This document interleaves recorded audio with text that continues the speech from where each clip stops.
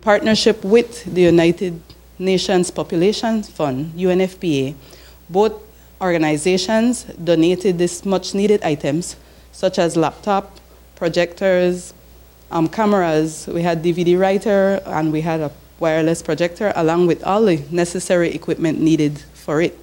And as such, it was handed over to the Family Violence Unit because it deals with the prevention of violence against women.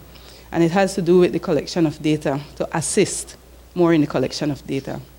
These items were much needed, and as such, it's not that everybody cannot get one. So we decided to do one for the northern zone, one for the western, one for the southern, and do one for Eastern Division as a whole.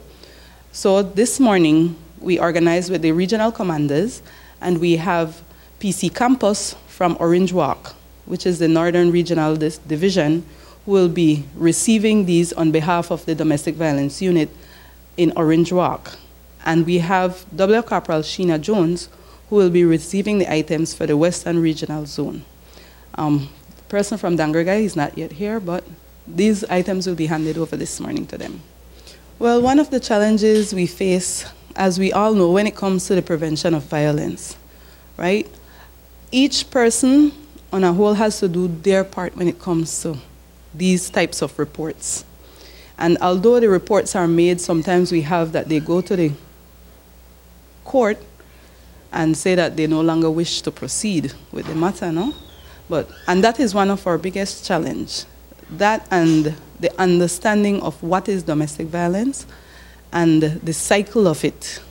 Knowing that some persons, when it comes to the means of survival on their own, most of them are dependents on their other half, and we know that is one of our biggest challenges.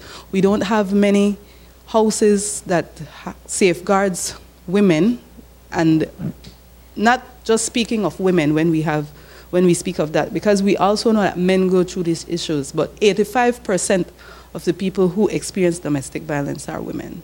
And that is one of our biggest challenges.